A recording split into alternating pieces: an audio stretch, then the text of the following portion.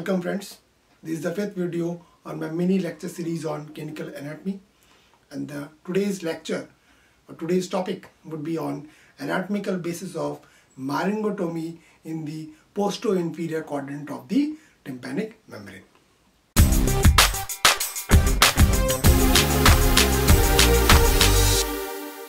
So to know the Myringotomy, which is any surgical incision done in the ear tympanic membrane in the postero-inferior quadrant of the tympanic membrane, first we have to understand the anatomical structure of the tympanic membrane. So let us see the tympanic membrane.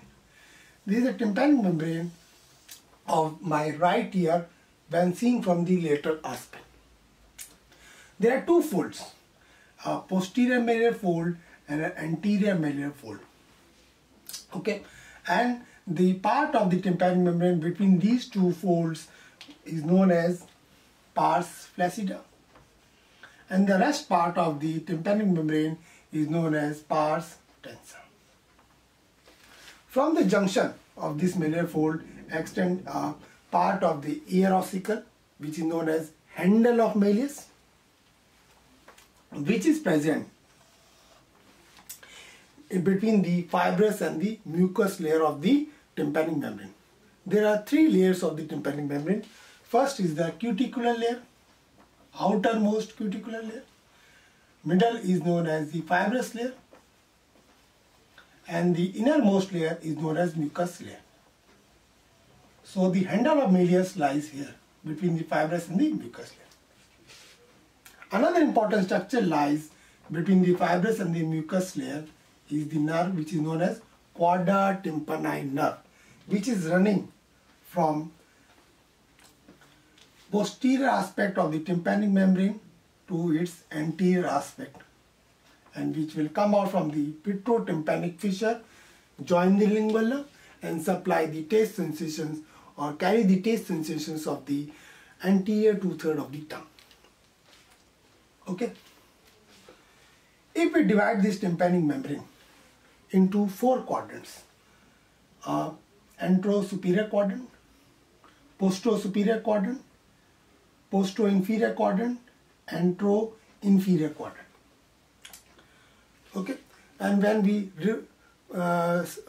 give a light through the ear canal into the tympanic membrane, we see a cone of light, reflected light in the antero-inferior quadrant, which is known as cone of light, which is produced due to the convexity or tenting of the tympanic membrane caused due to the handle of the malleus.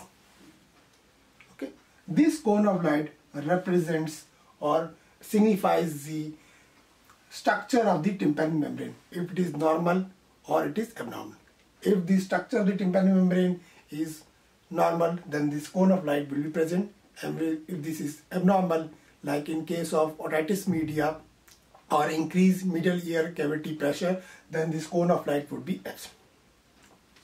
Okay. Another important thing that we have to keep in mind, that the blood supply of this tympanic membrane comes from above downwards, all the blood vessels.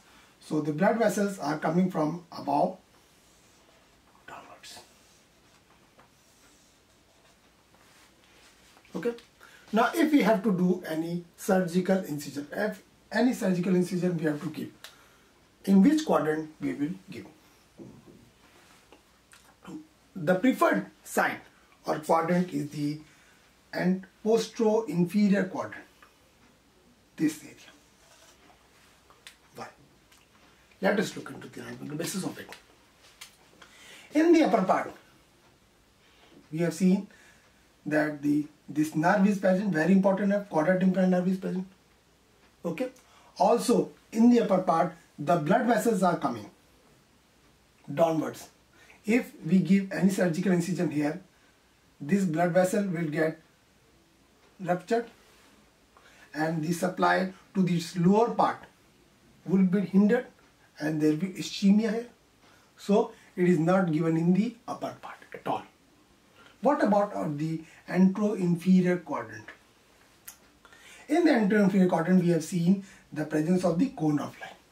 If we do any surgical incision here, then it will disturb the cone of light, and we will not be able to diagnose in his or her future any pathologies of the middle ear. So this quadrant is not used for surgical incision because it will hinder the cone of the light. So what remains is the postero-inferior quadrant. Another important cause of choosing this area is that this area has very rich vascular supply. So it will, any incision given at this level will heal faster. Okay, so this explains the anatomical basis of myringotomy done in the postero-inferior quadrant of ear tympanic membrane. Thank you.